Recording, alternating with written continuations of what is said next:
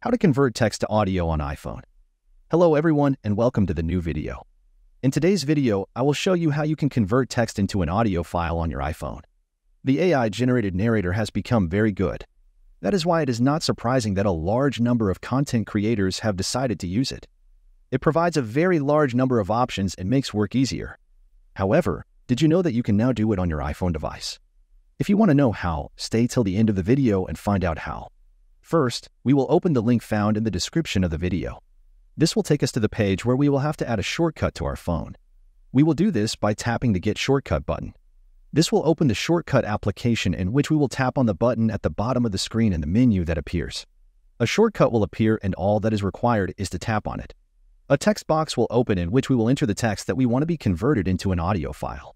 And tap the Done button. All that remains is to wait for the application to process this into an audio error, and that's all. In this way, you can easily and quickly convert text into an audio file. That's all for this video. If you found this tutorial helpful, don't forget to give it a thumbs up, subscribe for more iPhone tips, and hit that notification bell so you never miss an update from us. Thanks for watching, and I'll see you in the next one.